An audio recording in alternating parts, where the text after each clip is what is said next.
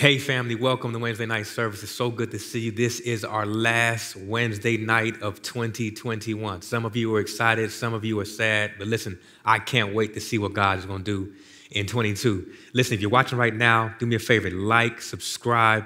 If you're on YouTube, subscribe so you can keep up with everything we're doing here at the Family of Champions. I'm excited about the word tonight because I believe what God is going to do is going to encourage us in 21 to carry us into 22 and speak directly to what we're going to deal with and how he's going to use us in 2022. So I thank God for what he's going to do. Before we get into the word, let us worship our Lord. Let's give him adoration. Let's give him love. Let's give him thanks. Let's worship.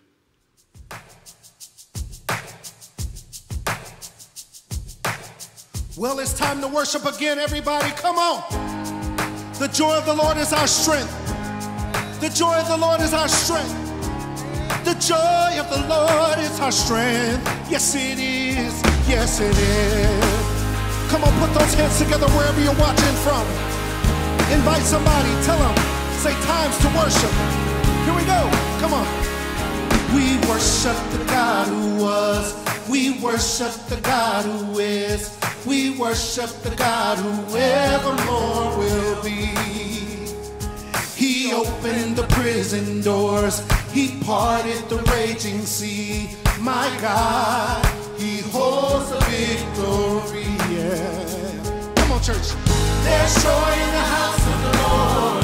There's joy in the house of the Lord today. And we won't be quiet. We shout out your praise. There's joy in the house of the Lord. Our God is surely in this place. And we won't be quiet. No. We shout out your praise. Shout it out. Oh, oh, oh. Hey.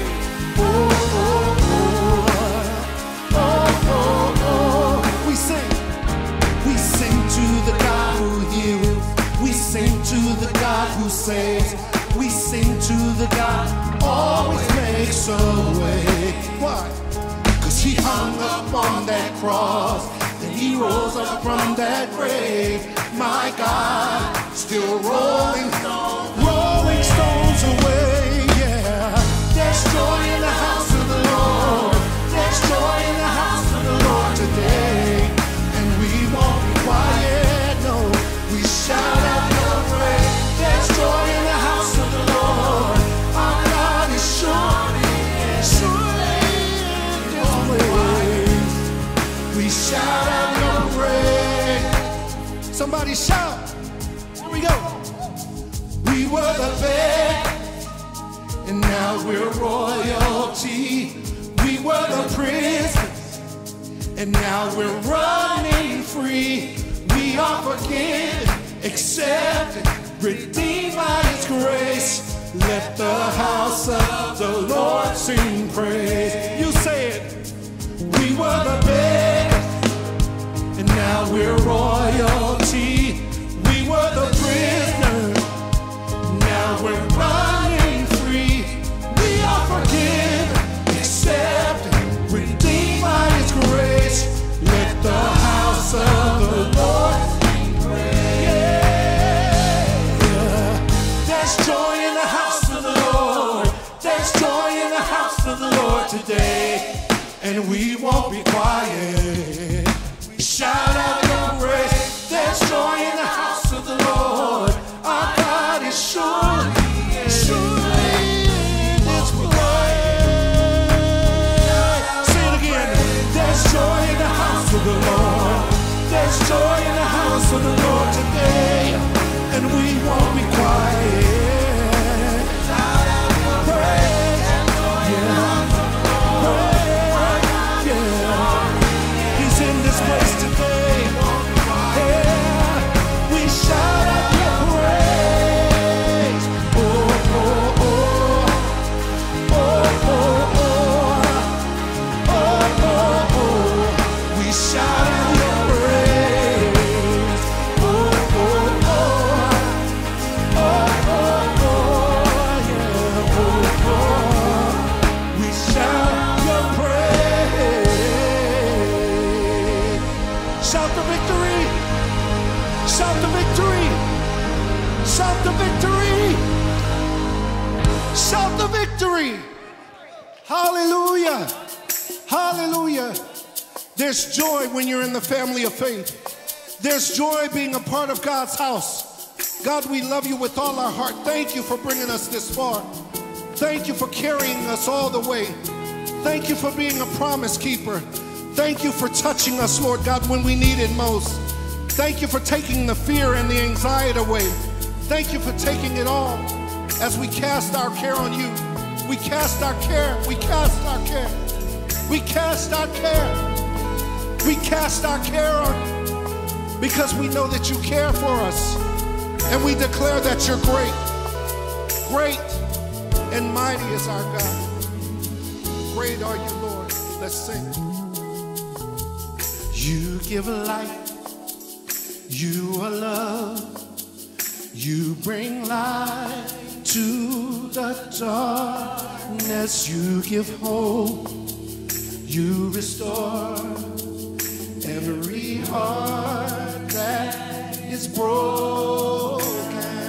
Yeah.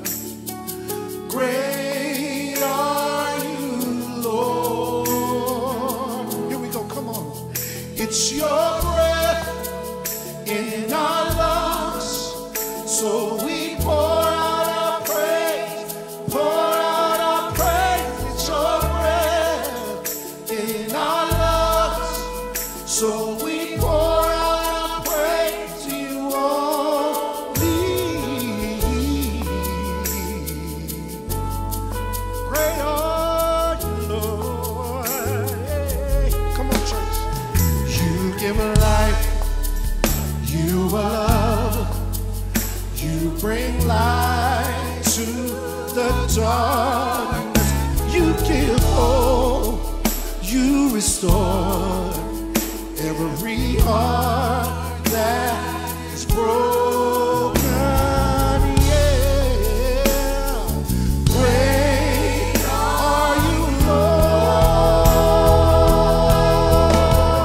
It's your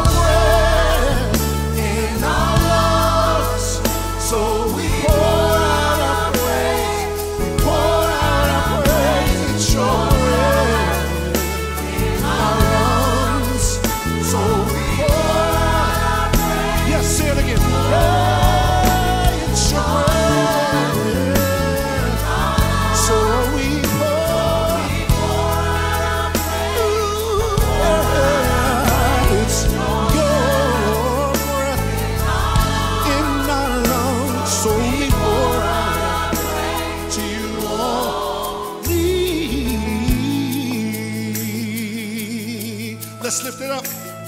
And all the earth will shout your praise. Our hearts will cry. These bones will sing great are you, Lord. Yeah, all the earth will shout your praise. Our hearts will cry. These bones will sing great are you, Lord. Come on, family, say it again. All the earth will shout your praise. Our hearts will cry. These bones will sing.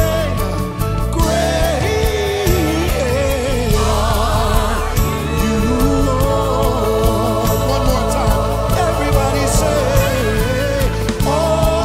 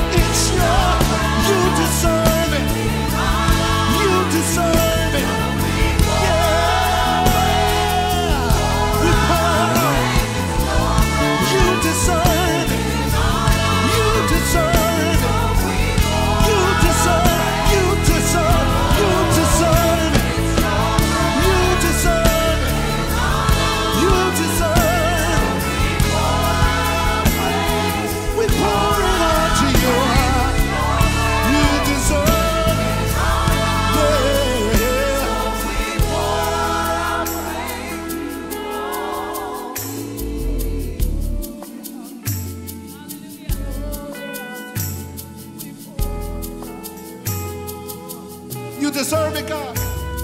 We pour it out to you. We pour it out to you. Hey, we pour it out to you.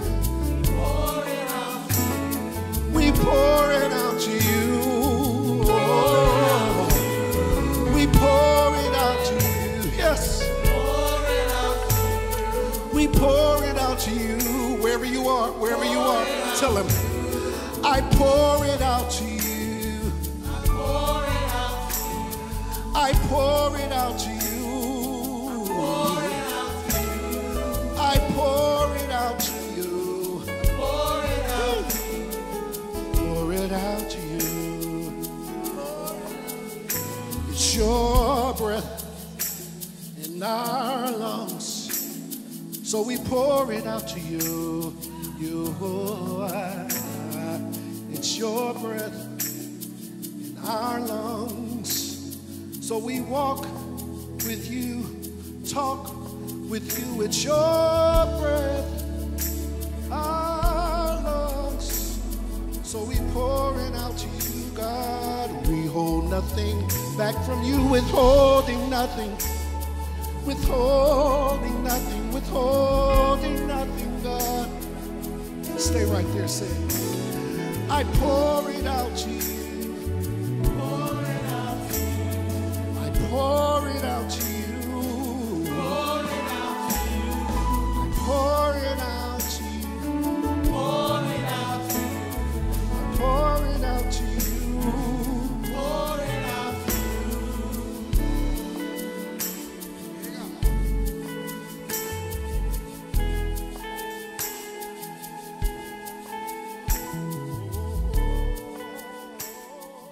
God, we give you honor, we give you glory, we give you praise.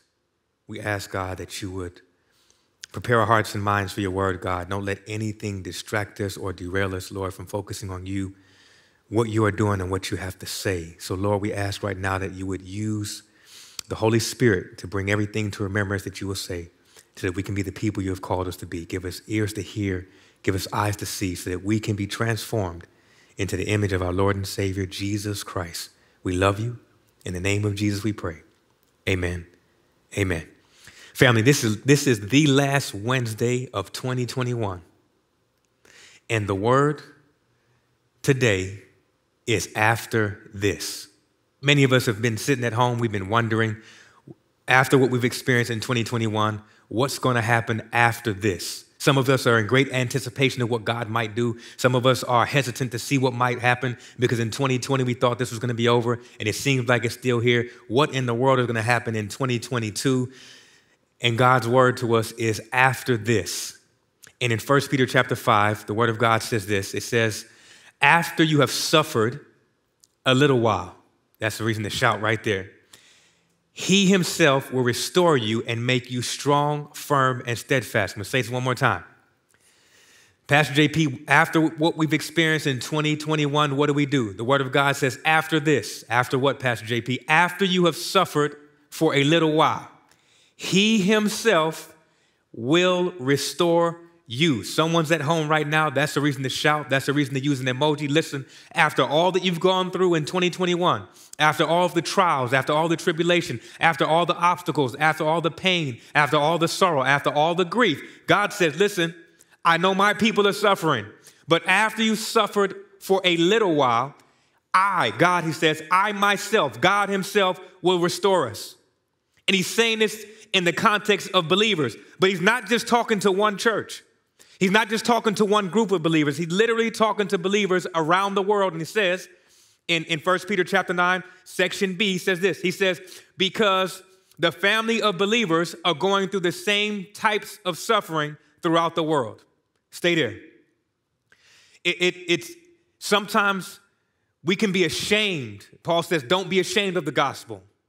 But sometimes as believers, as we hold up the name of Jesus Christ and we stand firm on God's word and his promises, and our life looks like and appears, because we are going through something, looks like we are experiencing all kinds of suffering, the world would say, well, where's your God now? And God says, listen, as a believer, as my son, as my daughter, as my child, it doesn't exempt you from suffering, But after you do suffer, I'm the one who will restore you. Is anybody besides me gone through suffering this year? Anybody besides me go through obstacles, trials, tests, grief, pain, sorrow? And God says to us as believers, as brothers and sisters in Christ, after you have suffered a little while, in the middle of our suffering and what we've experienced, he promises that he will step into it and he will restore us. So family, I don't know what you've experienced this year. I don't know what obstacles are in front of you. I don't know how much suffering you've experienced, but God says we can have hope because he himself will restore us.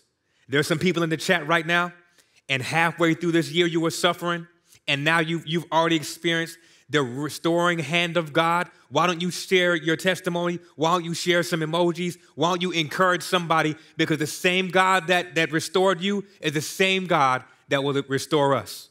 God says, after you've suffered for a little while, I'll give you hope because I will restore you. But Pastor JP, how is he going to restore us? What does God do? Well, let's keep reading. Keep reading. Go to verse 6. Verse 6 in 1 Peter chapter 5 says this. Humble yourselves, therefore, watch this, under God's mighty hand, that he may lift you up, watch this, in due time. So Pastor JP, how is it that God, watch this, he says, I must humble myself, that's half of our problems right there, under God's mighty hand, because he will lift us up in due time. Then he says, and while you're waiting, cast all of your cares on him because he cares for you. That's how much God loves you.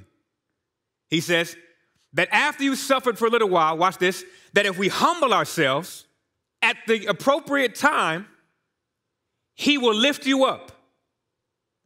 But in order for him to lift you up at the appropriate time, we must first humble ourselves. Stay with me. So in order to experience God's restoring hand, you and I can't be proud. In order for us to experience God's restoration, God lifting us up, he says he shows favor to those who are humble. If we want to experience the power of God, we must be humble. It's interesting because when God says that we must be humble, it means that whatever your title is, you have to lay it at his feet. Whatever accomplishments you have to lay it at his feet. Whatever your bank account looks like, you got to lay it at his feet.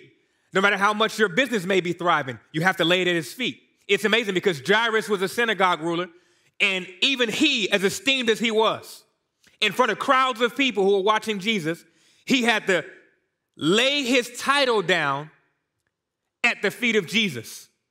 So in order to be restored, we must be humble because God favors the humble. In fact, the word of God also says that he who, watch this, exalts themselves will be humbled, but he who humbles themselves will be exalted.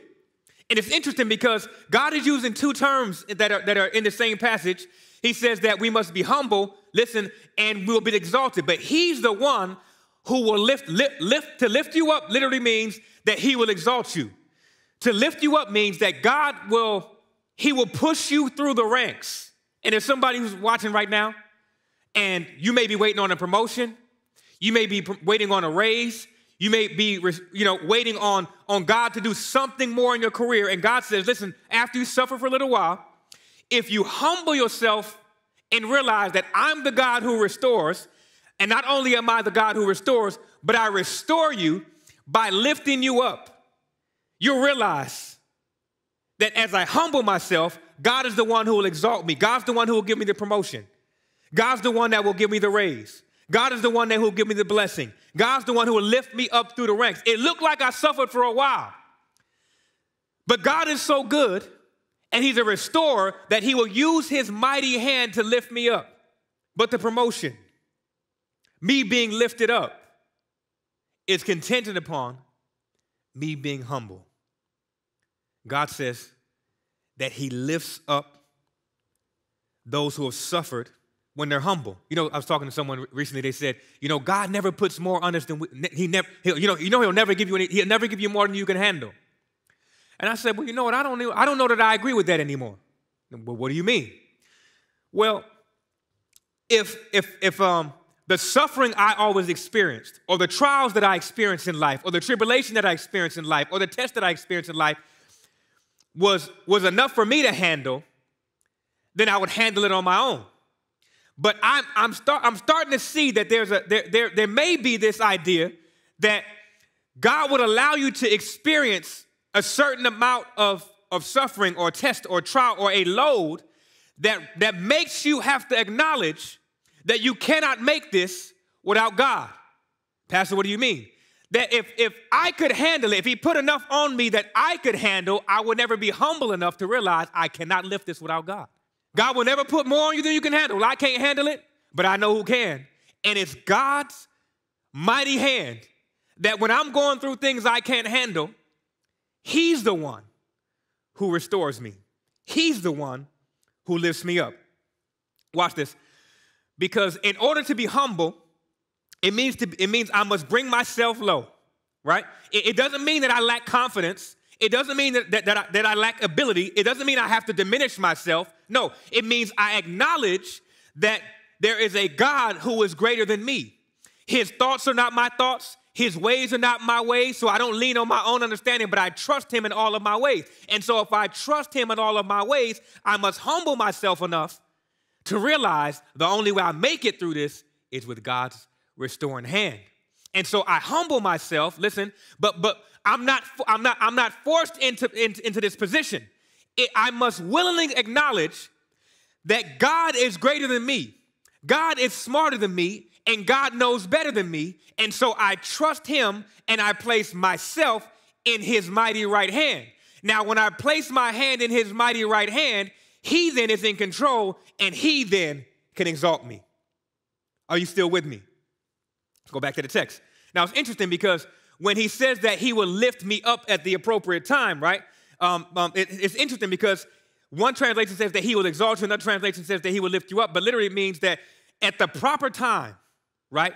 Kairos versus chronos. Listen, there's chronological time, right? Like you look at your clock.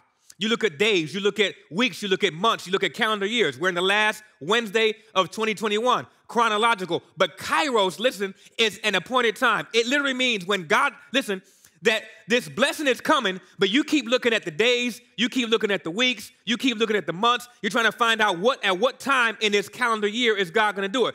God's not worried about your calendar year. God is moving at the appropriate time. What do you mean, Pastor? I mean, at the time that he sees fit. Watch this now. That the appropriate time, watch this, you're not going to like me after this. He places the blessing on you and exalts you. Maybe he does it when your character has been built up to be able to hold on to the blessing that's coming. See, some of you want to be exalted. Some of you want to move up the ranks. But if he gives it to you now, your character can't keep you where your talent might take you. I got to say that one more time. Your character can't take you or keep you where your talent might take you. What do I mean? I mean, God is so good that he won't bless you with what you're asking for before the time comes because he knows you'll ruin it. And he doesn't want you to ruin it because what he's doing in your life is not just about you. He put his name on it because he put his name on it because somebody else's life is attached to the blessing that's coming. So we have to back up then and trust our lives in God's mighty right hand so he can exalt you at the appropriate time. Somebody's watching right now. You've waited all 2021 for God to move and for God to exalt you, for God to lift you up. But God says, I've been waiting all 2021 for you to humble yourself enough to realize you need character development for me to mold you and shape you to be the man or woman of God I've called you to be so that I can exalt you. You want to be exalted, but you don't want to change. You want to be exalted, but you want me to be Savior, but you don't want me to be Lord. You want me to be Savior, deliver you from your trouble, deliver you from your situation, deliver you from the mess, but you don't want me to be Lord over your life, but you want to be exalted. God says, listen, I want to bless you, but my name is on it. I don't want you to embarrass yourself, and I sure don't want you to embarrass me. So what I'm trying to do is shape you and mold you so I can exalt you at the appropriate time. It is God's ability to move and exalt us and bless us, because he says, after you've suffered for a little while, he himself will restore you. So Pastor JP, if he says, after I have suffered for a little while and my suffering isn't over, what do I do in the meantime? You ask great questions on a Wednesday night. Now, first thing I must do is I must give it to him. Second thing I must do is I must be vigilant. Where'd you see that, Pastor JP? Well, let's go to verse 7. Verse 7 says, listen, that in this moment of suffering, while I'm suffering for a little while, while I'm going through what I'm going through for this period of time, for this season, I should, watch this, cast all of my cares on him because he cares for me. Now, stay with me. When he says cast all of your cares, it's like watching someone going fishing with a line. It means to cast it out, right? But it's not just a picture of a fishing line, right? Because it's not just that I'm casting it out, right? Because in order for me, stay with me now, thank you, Holy Ghost.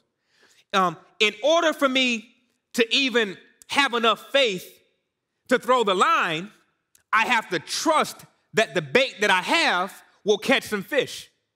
And so it's not just that I'm casting my cares, right? I'm just throwing it out there, haphazardly. No, I'm not even willing to cast the net unless I trust that the bait that I'm using can hook this fish, right? So when I cast my cares on him, I now have to trust the person I'm casting them to. Now, if I trust God, right, I cast my cares on him because I trust that once I cast it out there, he now has full responsibility for the catch. Stay with me now. Because after I've suffered for a little while, right, he will restore me. But I'll never cast my cares on him unless I trust that he can be responsible to take care of it. Now, some of you have had friends, right, or people in your life that you trusted. And when you gave this assignment to them, they failed you, right? And so what I don't want us to do is to project the people who have failed us in our lives and project that mentality onto God. So what I do is, listen, when I have enough faith in God, it enables me to cast my care. And God says, listen, while you're in the middle of the struggle, while you're in the middle of the suffering, I need you to do me a favor. I need you to cast that care, hand that care over to me. Let me be responsible for what you're worrying about. Why? Because sometimes while we're suffering, if we don't cast the care, the anxiety that comes with that can destroy us. If I'm suffering and I have no hope, I can become desperate. And when I become desperate, I can become a person who is in despair. And if I'm in despair, Lord knows what I might do. But if I'm in the middle of it, knowing that this is only going to last for a little while, all of the cares and anxieties and worries I have, because I trust the person I'm giving them to, I will cast my cares onto him and let him work it out, because I'm only going to suffer for a little while, and sooner or later, he will restore me. He said, after you have suffered for a little while, he himself will restore you. But I have to be humble enough to cast the care on him and know that God can and will work it out. But not only do I have to cast it on him, give it to him, but I also have to be vigilant. Watch this, because I've learned that in the moments that we are suffering are the moments in our lives that we're most vulnerable. Go to verse 8. Verse 8 says this. It says, be alert and sober-minded, or of sober mind. Your enemy, this is a fight, the devil, prowls around, I'm going to stay here for a minute, like a roaring lion looking for someone to devour. Stay right there. Hold on a minute. He says, listen, while you're suffering, I need you to cast the care on me. Watch this. And I need you to be alert. Some of you aren't being alert because you're holding on to the anxiety that you should hand over to God. And because you're not being alert, the enemy is hitting you over the head because he goes to and fro seeking who he may devour. If I hold on to the anxiety and worry, I'm not alert enough to see the attack of the enemy. Watch this. But he says, be alert and of sober mind, for your enemy prowls around, goes around like a roaring lion. Stay right here. Now, Job, watch this. When Job is suffering, a righteous man suffering, the devil comes. The enemy comes. He's having a conversation with God. While he's having this conversation with God, he says, listen, the only reason why Job praises you and he's faithful is because you've blessed him. Satan, how have I blessed him? You've built a hedge of protection around him. Listen, look how you've blessed him. And I can't come in, right, to touch anything he has. And God tells the devil, well, where have you come from? He says, I've been roaming to and fro. Why? Because he sticks to his job description. His job description is to go to and fro, seeking who he may devour. But watch this. It says, but he prowls around going to and fro like a roaring lion. Now, watch this. Tell me right now, if in your living room, in your bedroom, whatever room you're in right now, while you're listening to this live stream, what in the world would you do right now if while you're sitting down, a lion walked into the room that you're in right now? That's right, I said it. What would you do right now if a lion came out? You wouldn't even see me on the screen anymore. If a lion came into the room, you'd lose your mind. You'd be afraid. You think like it's over. You're like, oh my gosh, how in the world am I going to get out of the situation, right? Because you look at us and look at a lion. Now, you would literally be in fear and trembling because a lion is in front of you. You know that this lion can devour you. You know this lion is stronger than you. You know this lion can destroy you because it's a lion. But the devil is like a roaring lion. What do you mean? He's not a lion. He's not a lion, but he does a lot of lying. Say that one more time. The devil's he's not a lion. But the word of God says he prowls to and fro like a roaring lion. You're afraid of a fraud. I wonder how many people, all 2021, have been afraid to move out into what God has for you, to do what God has called you to do, because you're so afraid. You have so much anxiety because you have not casted the care on him, and you're not alert. And the devil is in your living room. The devil is all in your business. The devil is all in your family. The devil is all in your household, and he has you shook because you think he's a lion. And he's not a lion, but he does a lot of lying. And he's lied to you about your family. He's lied to you about your gifts. He's lied to you about your dreams. He's lied to you about your self-esteem. He's lied to you about your faith and your trust and your hope in God, and you're shook. All year you've been shook and you have not done anything God has called you to do. Your visions have been on pause. Your dreams have been on pause, all because you think before you is a lion. And he's not a lion, he's lying. He is he's a bully. He's a deceiver. And what he does to believers is he deceives us into thinking he has us.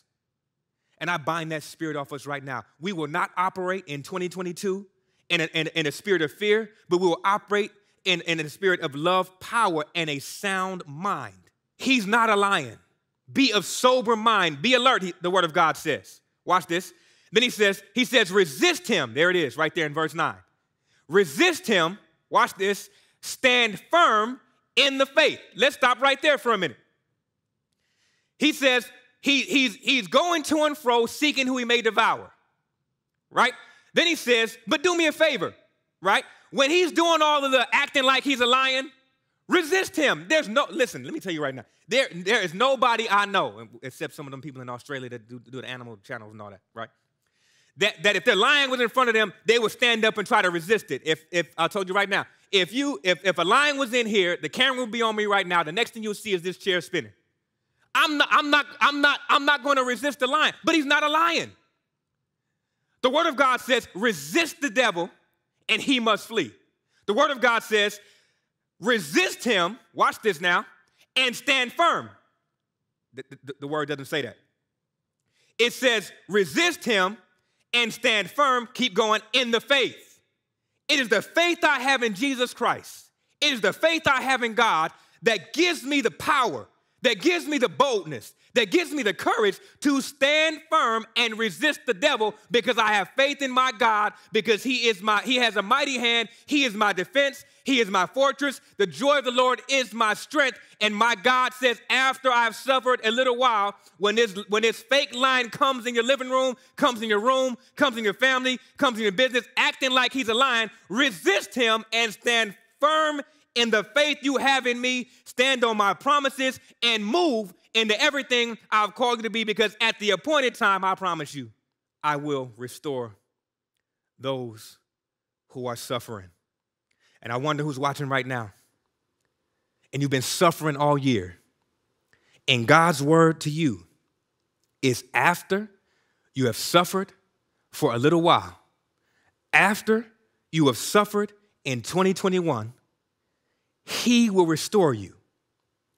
And while you are waiting on the restoring mighty hand of God, cast your cares on him. Resist this lion, and stand firm in the faith you have in Jesus Christ.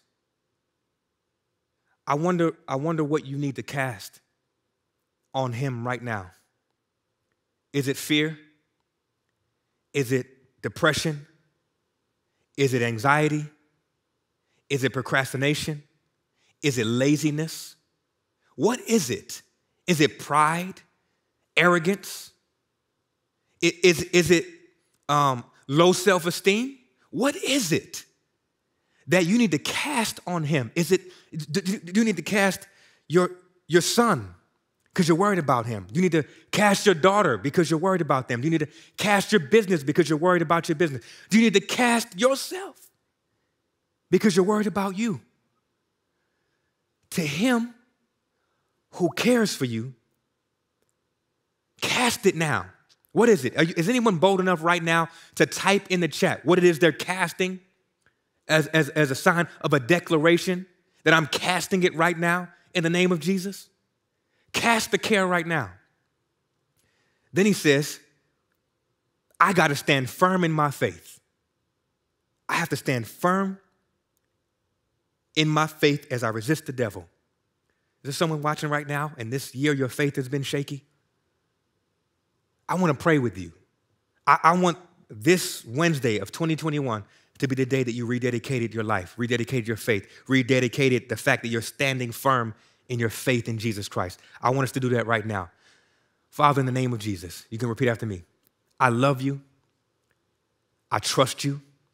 I'm casting all of my cares on you because you care for me. Lord, my faith has been shaky. But your word says that if I confess my sin, that you are faithful and just to cleanse me and forgive me of all unrighteousness. All literally means all. Anything I've done, what has caused my faith to go astray. Lord, you are a restorer. And I ask right now that you would restore the joy of my salvation. Lord, I love you and I thank you. In the name of Jesus, I pray. Amen. Family, I pray that you have been blessed. I really pray that you have been blessed. The word of God says that after you have suffered for a little while, after you have suffered the storm, after you've suffered the test, after all that you've gone through, watch this now, I want you to meet me in 2022. I'm going to connect this to what God is going to do next time I see you on Wednesday. Watch this. He says, after you have suffered for a little, what do I do next? The first thing you need to do is meet me in 2022, and I'll tell you how we're going to thrive. Family, I love you.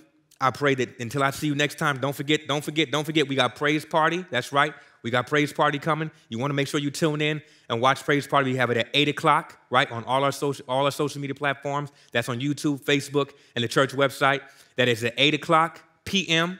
Pacific Standard Time, and then also at 10:30 Pacific Standard Time. Also, we're going to be streaming it literally around the world all day on pray.com, our new champion partner. Family, if you're going to make a champion decision today, I want you to text the word champion to 833-321-3222.